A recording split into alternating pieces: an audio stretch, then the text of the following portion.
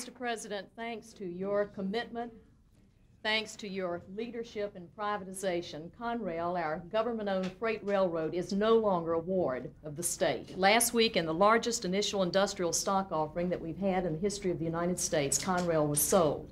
And we were very pleased that we were able to maximize the price and also minimize the cost to the government, because in this instance, we had the lowest gross spread of any comparable public offering, the lowest fees to the underwriters. We also had, for the first time, a special bracket for minorities and women-owned investment firms. And this gave them an opportunity to participate fully in all aspects of management of the public offering and gave them a lot of visibility and a lot of experience in the process. So we're delighted today to be able to present a check to you, which I hope is the first of many 10-digit checks, which will reduce the deficit.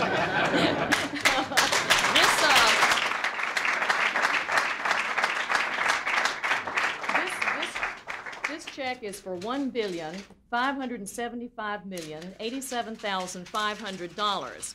Now, you add to that the $300 million that were received in dividends prior to the sale of Conrail, and the government is receiving more than $1,875,000,000 from Conrail. So I hope that this is just the first of many privatizations to follow in the wake of the Conrail sale, which was the flagship of privatization.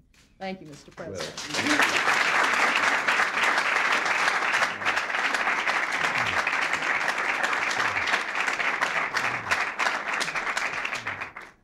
And I also want due credit for having appointed a remarkable and wonderful Secretary of Transportation.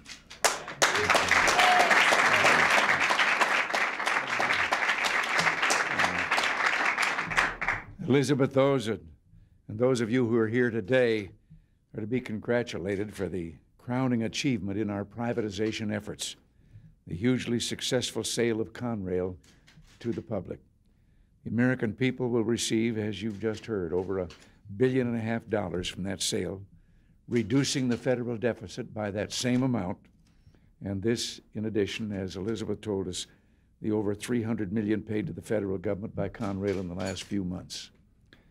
Conrail is the flagship of privatization and the first of what we hope will be many government functions returned to their rightful place in the private sector. I think this Conrail sale is further evidence that the administration is doing its bit to reduce the deficit. And let me say something about yesterday's vote.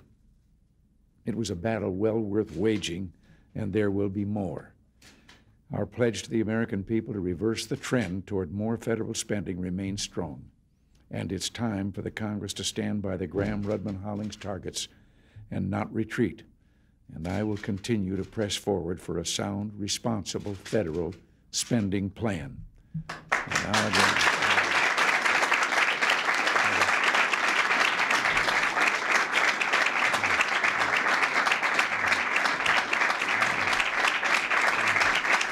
Thank you.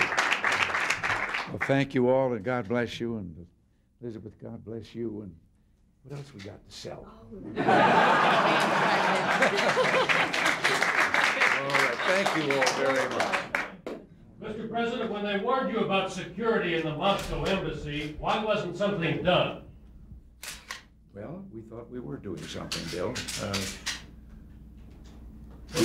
We never took anything like that lightly, but finally it's out in the open. Well, they say that communication security is so bad that Secretary Schultz is going to have to go to a Winnebago to have secure communications when he's in Moscow. Well, I hope he's got one with him.